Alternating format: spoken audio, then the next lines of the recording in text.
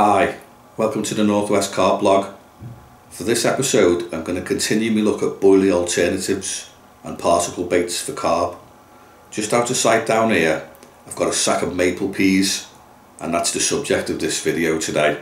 I'm going to take a look at maple peas, I'm going to show you the sack, we're going to open it, have a look at them, we'll get some on soak, boil some up, and then tomorrow we're going to go fishing with them and see if we can put a carp on the bank. So let's get straight in and have a look at that sack. Okay, so here we go. This is a sack of Bamford's Top Flight. As you can see, it's actually pigeon feed maple peas, and a very popular one at that. Now I'm going to show you the bottom so you can see how much you paid for it and how much is in it. So let's tip it up on its end and see how much it costs. Okay, so here we are. This is the bottom of the sack. As you can see, it's well labelled. Maple peas, 20 kilos. And the price tag over here says $10.99. And now in a world of what, 10-15 quid for a kilo of boilies, frozen boilies, a 20 kilo sack of maple peas is very, very kind on your bank balance, and they make a good alternative to boilies as well. So now you've seen the bottom of the sack, let's open it up and take a look at what's inside.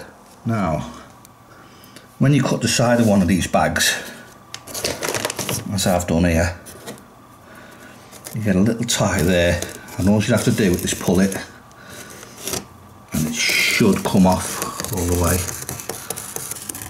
See that going across, all I've got to do is yank it.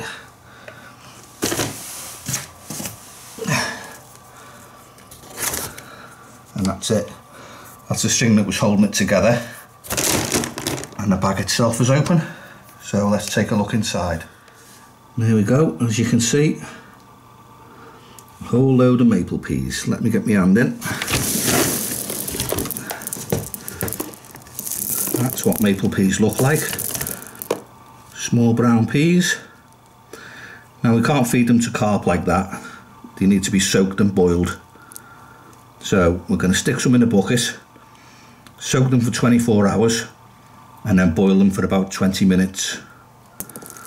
Okay, but that's what they look like in their dry form, maple peas. When they're finished, they'll be small round peas, about 10mm in diameter, so a bit like a mini boilie, and quite soft. At the moment they're rock hard. Take a couple out, just grab one of them between my fingers, try and squash that, it's like a bullet. Okay, so we can't use them like that, we soak and boil them first. So let's get some out and stick them in a bucket, and then we'll leave them for 24 hours, we'll come back and cook them, and then I'll take them fishing. Okay, marvellous. Right, okay, here's my bucket. I've not put that many in, about 1.5 inches in the bottom, enough for the day's fishing. So there's about a pound and a half of maple peas there, which will do for the day. And what I'm going to do is cover them with water.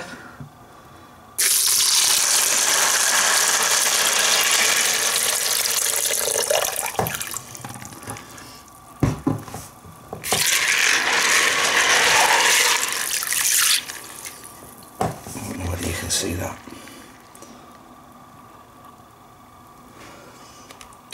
What I've done is I've put twice as much water as the depth of the peas. So working in inches for me, if I've got 1 inch of maple peas in the bottom, there'll be 2 inches of water on it. Okay, it's double the height from the side of the bucket. So if it's that far from maple peas, and then I've doubled it in the water, that's because they're going to expand quite a bit. So we'll leave them as they are, let the water do the magic on them, and we'll come back to them in 24 hours time, bang them on the stove and get them cooked and ready to go carp fishing with. Okay, job's a good one. Okay, I'm in my kitchen now. These are the maple peas from yesterday. As you can see, they've come right up. It's literally just a couple of millimetres of water on top of them now. And they've all expanded. So we just need to boil them for 20 minutes and then they'll be done. Let's get them on the stove. Okay, so what I'm going to do, I'm going to put my hand over the bucket, tip all the water into my pan behind me, and then I'm going to bring that to the boil and then add the peas.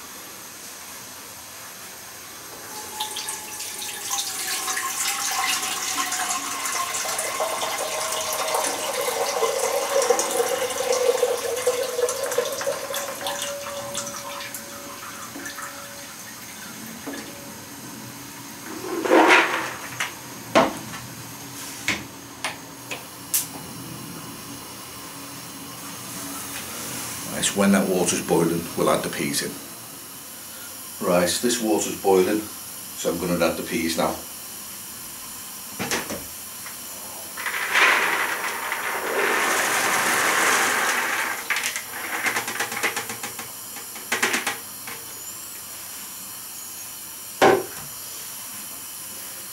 Now obviously that's taking the water off the boil, so we'll let it come back up again till it's simmering, and then we'll back the gas off and give it 20 minutes.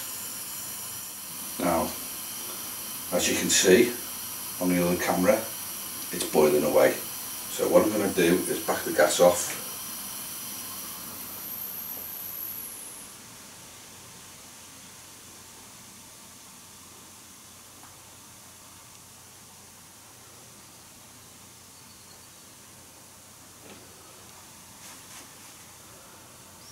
I'm just going to let them gently simmer like that for 20 minutes and then they're done. You can give them a stir every now and again if you want.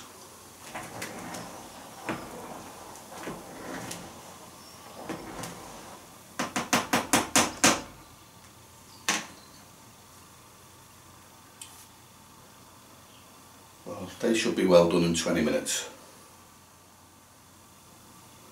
One little tip I'll give. I've got a kettle next to me here, as you can see. It's full of water that's boiled. One thing that does happen when you're boiling particles for long periods of time, like 20 minutes, is evaporation of the water.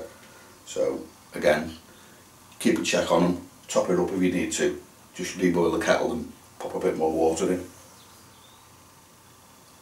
But apart from that, we wait and then we're done. Well, as you can see, these are coming along nicely. We're about halfway through at the moment. One more little tip I'll give about cooking particles for 20 minutes or half an hour. Open your doors or windows because you get an awful lot of condensation. Right, I'm at the end of my 20-minute boiling process now. So all I'm going to do, turn the gas off.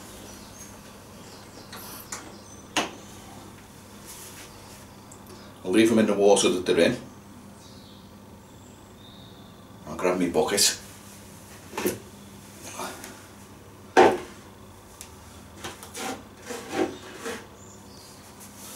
I'm going to tip these back into the bucket. We'll let them cool down and then I'll show you a very, very scientific test for showing that these are actually ready, so we can test them and check them ourselves.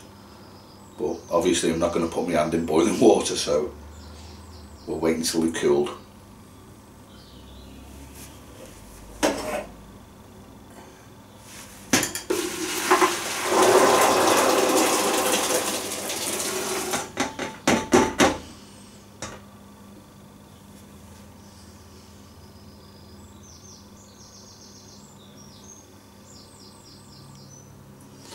This is going in the sink to wash, and these can go back to my office until they're cooled. Job done. Okay, so that's maple peas. We soak them for 24 hours and we boil them for 20 minutes and they're done. I've got the bucket down here with the finished maples in. It's cooled down. So let's take a look at them and we'll take a look at the highly technical tests we use to check that they're actually done. Okay, so that's the P. 10, maybe 8mm in diameter, about the size of a mini boilie. And the way we check that they're done is we'll take it between our fingers, which you saw me do before, and I was squeezing it and pressing it, and it was like a bullet. Now when I press it, it squashes. See that? And that was under really gentle pressure, and it squashed to bits. And that's how we check that they're done. You know, they're not like bullets anymore. They're fully expanded, so they're not going to cause any problems as they pass through the carp's gut. They are absolutely perfect. So what I'm going to do now, as I said, I've got me cork balls soaking in there. We're going to go fishing with these, and I'll show you the presentations I use for fishing with them. One's a cork ball snowman, and the other's just a straight maple pea on the bottom. And I'll tie both rigs up, show you them, and you can see the presentation I use for them. So let's go on the bank. Okay, so I've come to a local lake and I've brought me buckets of maple peas with me. Let's take a look at the rigs I'm using and how I present the peas. Okay, so here we are on the bank, and these are the two rigs I'm using for fishing maple peas. The first rig here on the left is just a standard bottom bait. It's a knotless knot hair rig with a size 12 quarter curve hook. Okay, the second rig is critically balanced. That's a maple pea on the bottom, and that's a 10mm cork ball. Now a 10mm cork ball is great for making pop-ups, but holding a maple pea up, it's too buoyant. So what I've done is I've trimmed it down so it looks like an apple core, and that will just sink. I've balanced it in the edge and it just sinks. Okay, and that's fish KD style, so instead of being whipped right up the shank, braid comes out at the bottom. And they are two absolutely fantastic presentations for fishing with maple peas. Can't get much better than that. So I'm going to drop these in the edge now, just fish the margins. I'll drop them in quietly.